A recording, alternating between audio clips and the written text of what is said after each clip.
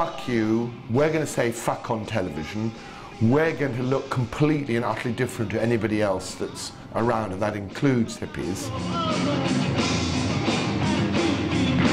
When the Sex Pistols came along, I thought, you know, it's just the Rolling Stones with a Cockney accent. But each time a collaborator is exposed, 100 punks spring up to take his place. To me, it felt as though I put my finger in an electric socket, and, you know, I just go, yeah.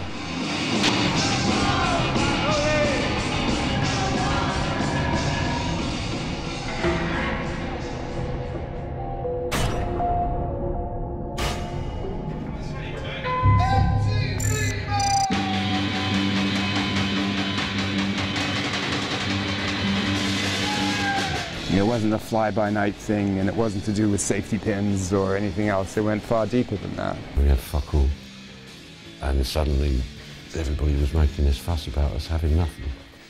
Why you live in a car? I didn't know there was a punk movement. I mean, I don't know what it is. I think Malcolm's contribution was massive in that they packaged the whole cultural event. Fashionmongers were encouraged to copy, dilute and sell the utility uniforms of punk.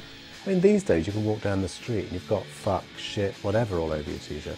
Back in those days, if you did that, it was like... Come round to the back of the garment, and here we have some pictures. If you're asking me, is punk going to come back? It's never gone away. Might have slept for a while. What, do you come here for a bit of a stir? No, buy some clothes.